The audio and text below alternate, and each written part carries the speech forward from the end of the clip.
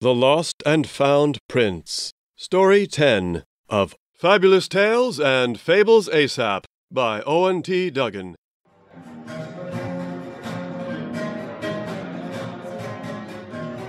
The Lost and Found Prince. Scene 9. Says the beef man, "Take it, it's beef." The three negotiators, on their padded lounge chairs, in the lobby of the Fuzzy, were now the three cashiers. Appletree insisted on sitting upon his blue trunk. It was payment time. That is, either time for them to cough up some cash as promised, or to renege and refuse to pay. Appletree wanted to ask, "Why were you so mean as wardens?"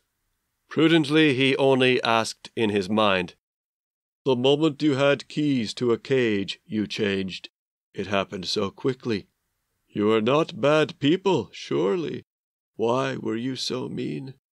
In his mind alone they answered, "Be cruel to be kind, Mr. Appletree. That's the way. Try it sometime. You should have let us drag him away." His answer to that was, "No." But his answer to money was, "Yes, please," for they did pay him. He accepted a thin collection of paper banknotes and a thick leather pouch of coins, saying, "My gratitude to the family Rudigal. They are most generous." He inspected the coins, as was his right. Quite a pleasant surprise. Besides some standard silver thaler coins, which he expected, there was silver minted long ago. A Rudigal family treasure hoard, dug up in a field, very acceptable, wherever it came from. The trio did not like him. Their crossed arms and pursed lips said they were glad to see him go. Did they choose to read on his face a smug grin of superiority? Who could say? He was giving them not his courteous introductory smile, but a new one, a genuinely joyful one, for he had experienced a victory, and he was happy about it. Sure, he had witnessed Beresivy Rudigal recover against the odds, but he himself, Appletree, had changed. After so many years, he had learned something new. He had taken a risk, and, though he was not sure how, it paid off. Plus, literally, he had just been paid off. In cash. Nice. The old staff geezer at the Fuzzy intruded. Sorry to interfere, but the coach is coming soon." Appletree told him, "My friend, don't worry so much about interfering.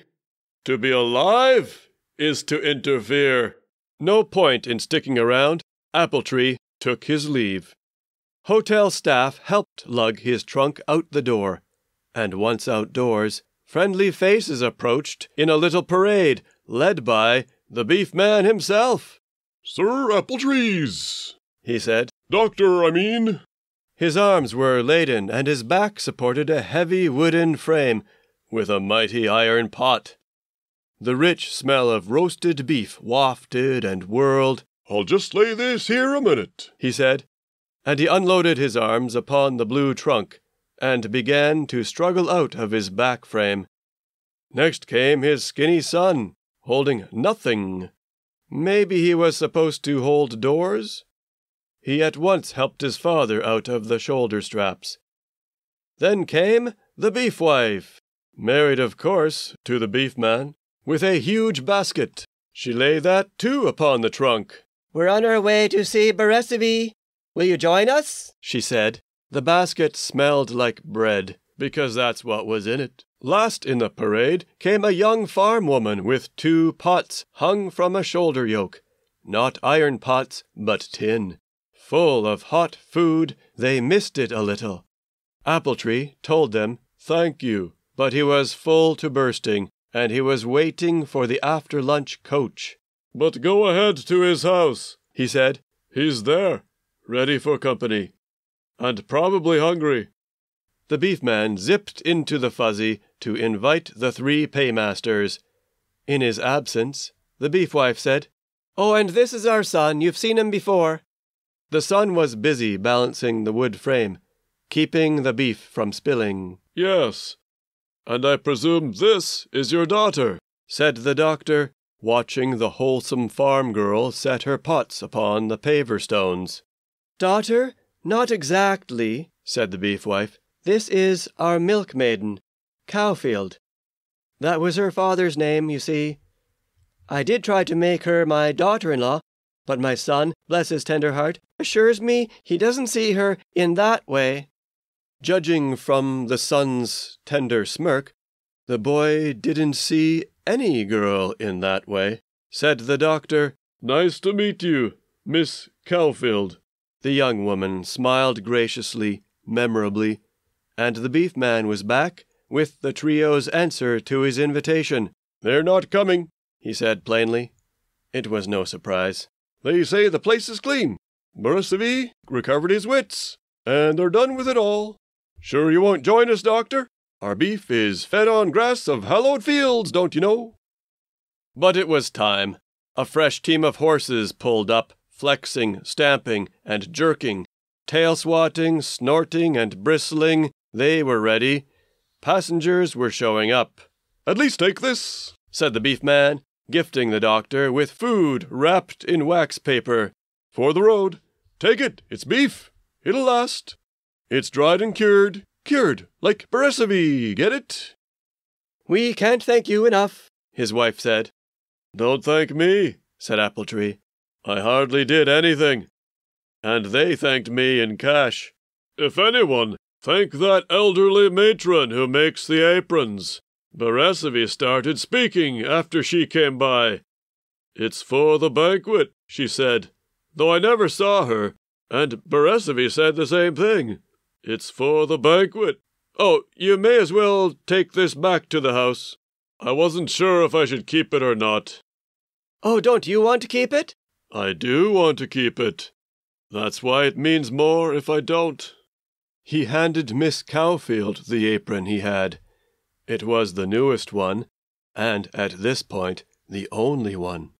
Accepting it, the milkmaid inspected the image, with the front picture of the princely gentleman. She ran her fingers along the stitches and seams. The picture panel was also a pocket, as Dr. Appletree had learned earlier. The maiden flipped out the pocket to reveal the underside of the stitched figure, the chaotic tangle of threads. Then she rested, content, and smiled. Graciously she nodded. "Just a second," said Dr. Appletree. "Don't let the coach leave without me." He darted across the road. To the ruins. To Center Place. As he patted the ruins for good luck, as prescribed by local custom, a mob of older street kids showed up, cracking jokes. "Hey, that's Dr. Applebum!" "He looks haggardly." He faced them, humored them, and said, "I only dress poor so thieves can't tell how rich I am." Would they grow up to be bandits or heroes of the town, fathers or corpses in a war? It was a passing thought. "Oh, so you came for the cash, not for charity." "Hey, I had to accept the money. For your sake," he said. "If I refused, the town would automatically be cursed. That's how it works. You'd be turned into carnival dancers. You'd never be able to stop moving. You want that? No?" Hardy, hardy, har. That's unbelievable. We don't believe you. "What'll you do with all the money, Dr. Applebags?" "Why, I'll buy some decent clothes, won't I? I'll buy some decent threads." Appletree caught that after-lunch coach and did something unusual when the coach reached the river landing, for he saw there was a caravan of modest nomadic families whose language he had once taken time to try and learn. He gave them his blue trunk. They could sell the contents as they liked: clothing and medicines, playing cards, and props for magic tricks and entertainment, some soap, and some nice polished stones, some wood carvings, some colored wax, and a few bottles of olive oil. His load became as light as his mood. From there, a boat would carry him downstream to the coast of the somber sea, and along its shores to the city that was his home. Bon voyage!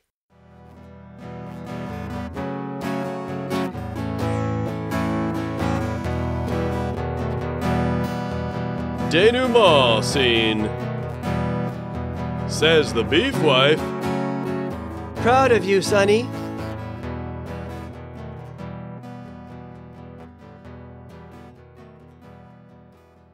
Beresavi Rudagal would live happily and lack for nothing. True, he never got to be head man of town.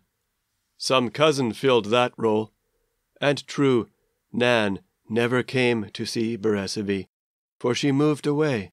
His consolation, prosperity, and happiness was to come otherwise. In what way? In this way. Once, in a time that will have come to pass, Beresavi met Lindy. Lindy called him Rudy. Rudy and Lindy built a life together.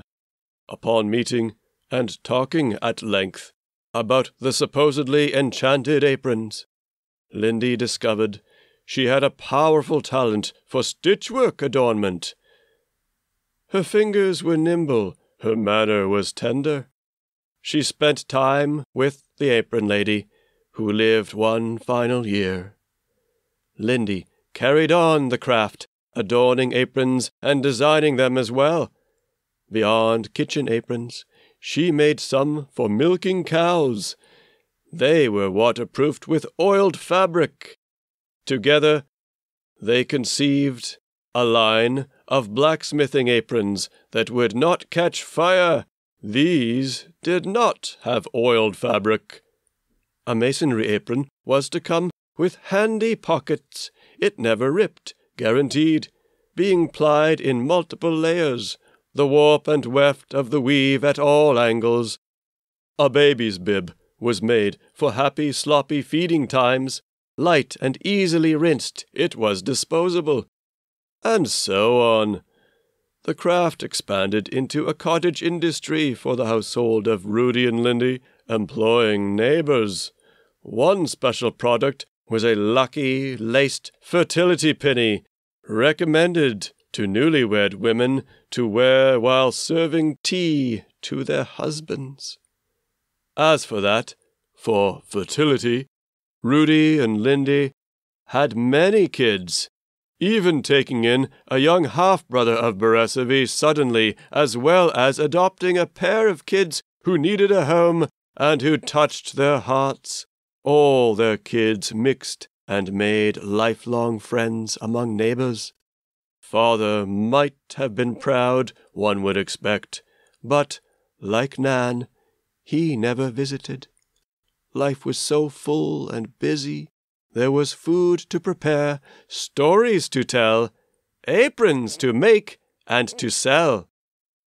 Mostly there would be creatures great and small, wild and tamed, featured on pockets and chest panels, with Rudy as quality controller, making sure the images came to life in vivid colors, whether of animals, people, or plants. The sales motto was, "Our aprons are the only ones you'll need." And they also joked that, "Our aprons are the only clothes you'll need." There was no point in hiding the past. Daddy's breakdown was told as a story to their toddlers. The boys got to hear it as, once, in a time past. Daddy was turned into a chicken by the Emperor's arch-enemy, an evil sorcerer named Warmonger, and Lord Applebum showed up to shatter the spell. The version told to the girls was, once, in a time past, Daddy was turned into a chicken by the Emperor's arch-enemy, an evil witch named Warmonger, and Lady Applestrings showed up to snap the spell. How? This was done by whispering a magic healing word.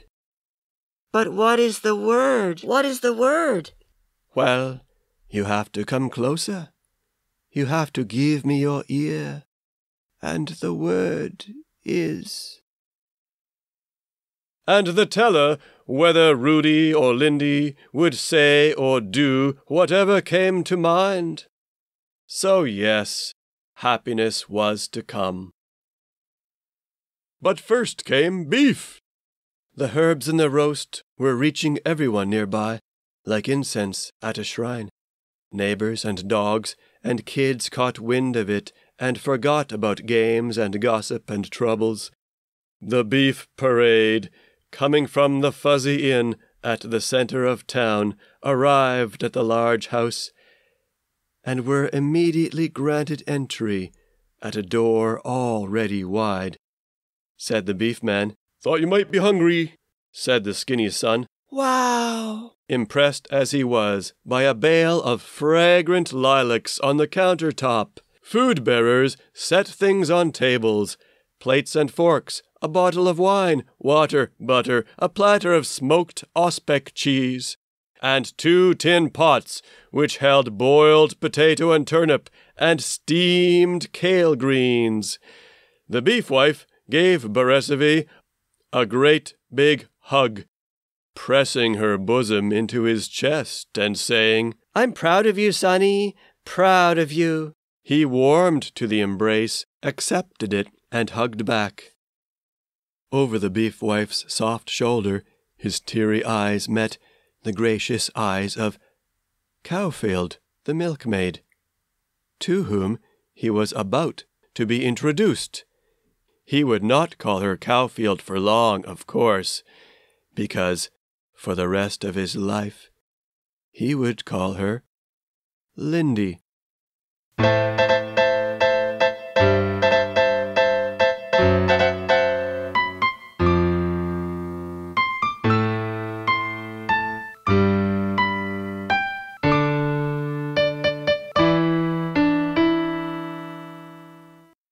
You have just listened to The Lost and Found Prince, Story 10 of Fabulous Tales and Fables ASAP by Owen T Duggan. "Just a second," said Appletree.